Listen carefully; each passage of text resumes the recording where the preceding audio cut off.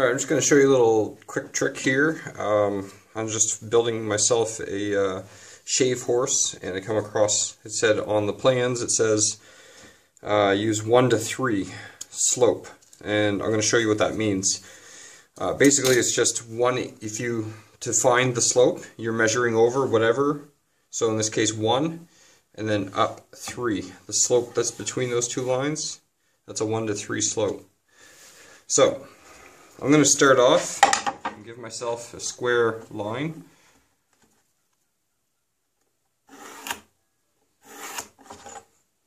I'm not sure if that's going to show up, so I'll put it in a pen.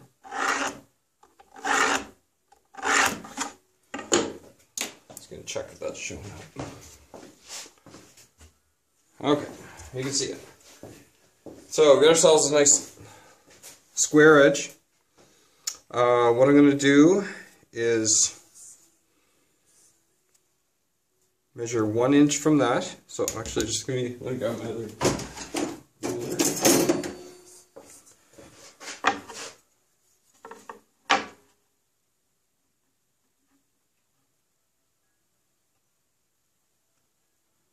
So in this case, there's 1 inch. I measure 1 inch over, and then I'm going to measure 3 inches up. I'm just going to take a straight edge, I put my pen point to where that point is, and then you push your ruler against it. Anytime you're measuring, it's a good thing to go by. I'm going to move the ruler over. I'm going to come down, just touch it with my pen, make sure that's where it's going to end up in the right spot. I'll draw the line.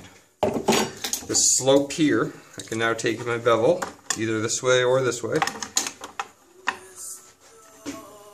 But the outside edge is probably better. I'm going to give myself some length, actually, because I got to go across the 6-inch board.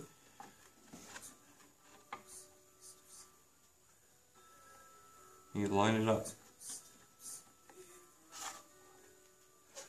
You get it pretty lined up, you tighten her up, got yourself a 1 to 3 slope. So if you're following any plans, you can do that. Another little quick thing, I just did this on the back of my another jig that I have. And I'm just going to mark it here if I need to come back. I'm also going to draw another one for 1 to 6 and 1 to 7 for dovetails. Just another little quick thing that's on. This is my sandpaper cutting board. All it is a hacksaw blade, 12-inch, and put the blade in this way.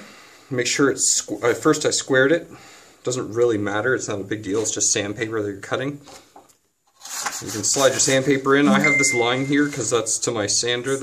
It's a square sander, and so that if I cut it at that line, that'll fit my square sander perfectly. So let's say I need to strip off, you just push it down, rips off perfectly. Nice and easy. So you can go ahead and make all sorts of little sandpapers in no time. Drill a little hole and mount it to your wall.